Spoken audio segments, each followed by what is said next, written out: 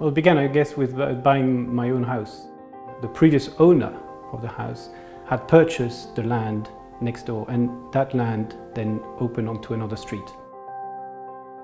I really wanted to do two things. One, a building that's very flexible and very simple in its construction. And two, I thought, I'm an architect, I'm interested in a climate change problem, I would like to do something that's measurable. And Bernard came along and asked whether I could help him make the house a passive house. So I said yes, of course. I thought it should have nice space, nice lights, it should be nicely put together. I think the materials mattered a lot as well, what materials I used to build it.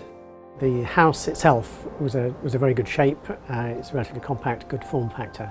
The problem is the site has a 4-storey Victorian terrace immediately to the south of it, and therefore no sunlight facing in that direction. So we had to maximise the heat gains through the west-facing windows, but then we had to make sure the house didn't get too hot. The building is half sunken, so we built a retaining wall along the road and basically a concrete shell. One of my ideas from very early on was to use cross-laminated timber for the structure. There's 34 panels on this project, so the installation was relatively quick.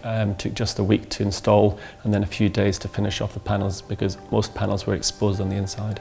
I just decided that timber was going to be nice enough as a finish. It's a small house with big spaces, and I realized that simplicity is really a fantastic quality.